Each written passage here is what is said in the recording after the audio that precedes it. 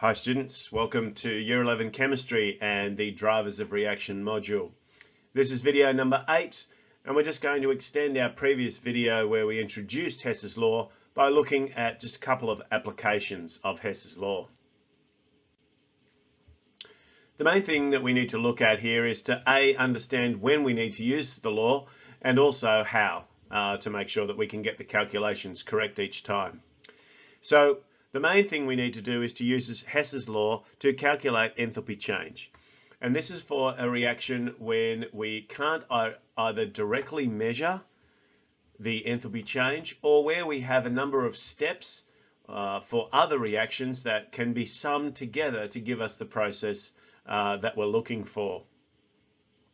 There's a couple of important things that we need to make sure that we remember when we are applying Hess's law in different situations. The first thing is if we reverse a reaction, that is if we write the reaction in the opposite direction, then we have to reverse the sign of the delta H value. So I've got an equation here, which is basically just the pop test. So a combination of hydrogen gas and oxygen gas produces water. And this gives us a delta H value, which we know, of minus 241.8 kilojoules per mole. So if we were to take the first of these and say, okay, what happens if we reverse the reaction? Then we have to reverse the delta H sign. So that's fairly easy.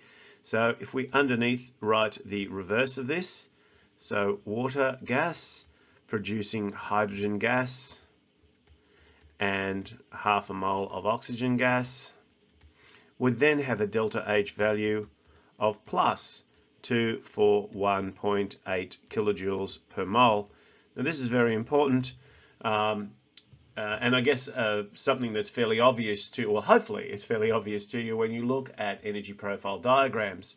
So if we were to draw an energy profile diagram, just a very simple one, this one is a negative value, so therefore it's an exothermic, so it'll come down here. So this would be our activation energy here, and this would be our delta H value here. And obviously if we're going to go back the other way, then we're actually going to go up, and therefore we're going to have an endothermic or a positive value for our delta H. Likewise, if we change the number of moles, we also have to change delta H. So if I leave the equation the same this time and I write it as 2H2 gas plus O2 gas producing 2H2O gas, then this time the delta H value that I have must be double. So the sign will be the same, but now 241.8 is going to go to 483.6 kilojoules per mole. So how does this work in practice? Well, here's a little example for you. So here's a desired reaction. This is the reaction that we want. This is the information that we've been given. How do we put this information together in order to get to the equation at the end? Well, the first thing that we notice is that here is one of our reactants, and it's here in this first equation. But our second reactant is actually in the second equation, but it is here. So it is actually a product. So the first thing that I'd want to do is to reverse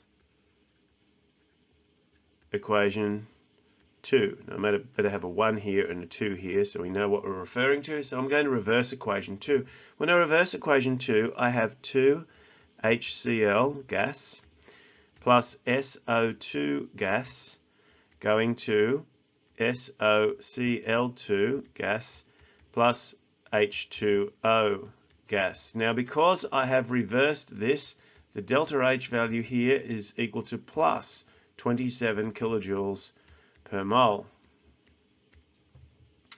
Now I'm going to write the equation 1, so this was 2 reverse, so minus 2 if you like, and then 1 is, as it's written, SOCl2 gas plus NiO solid to SO2 gas plus NiCl2 solid. Now the important thing, of course, to remember is that, first of all, I'll bring the delta H value down as well, which is minus 150 kilojoules per mole. So we're pretty close now to our final answer. What we need to do though, of course, is we need to take our little red marker in and we need to eliminate the like terms. So there's an SO2 gas here and an SO2 gas here. The same number of moles can be cancelled out. Likewise, there's an SOCl2 gas here and an SOCl2 gas here. So they too can be eliminated.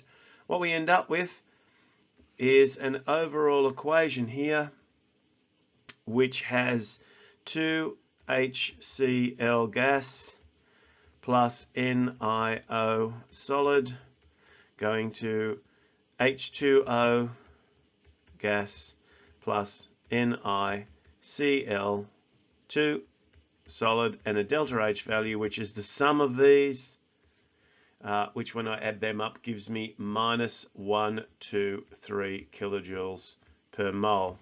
This is how we apply Hess's law. We can now identify that this is an exothermic reaction and we have all of the same components that we had in our original equation, and we've just used some information from other reactions in order to help us do this. This is how we apply Hess's law, and of course it will take a little practice, so make sure you do plenty of examples, and thanks for watching.